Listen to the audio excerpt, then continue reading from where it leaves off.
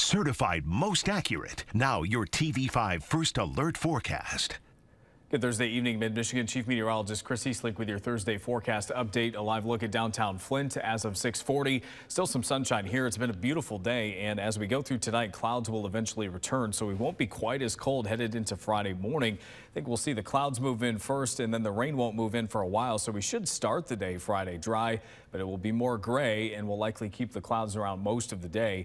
Showers have been mostly to our north as we've gone throughout this afternoon. It looks like a few clouds clipped some of our northern counties at times earlier in the day. Those are starting to clear out for some late day sun there, but enjoy the sun tonight while we have it. We expect tomorrow to be cloudy. Saturday will have its cloudy moments, and likely into early next week will be on the cloudy side also. The rain showers eventually move in on Friday afternoon. The better chance of rain tomorrow, not the only chance, but the better chance will be primarily around I-75 and to the east.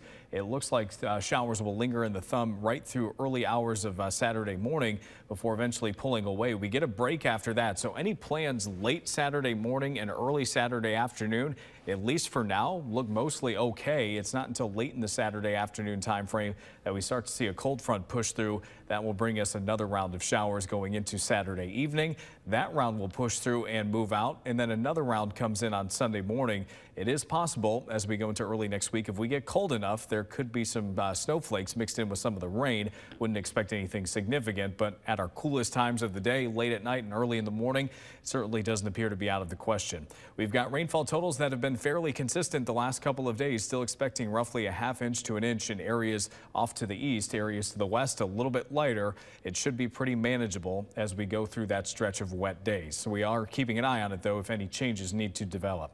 Your high temperatures Friday expected to be a mix of 50s and 60s, actually warmest to the north where clouds and showers move in last.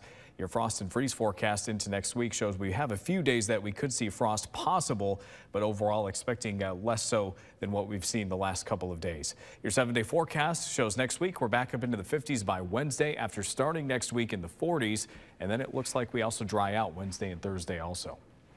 Stay with WNEM TV5 on air, on the go, and online for more news and weather updates.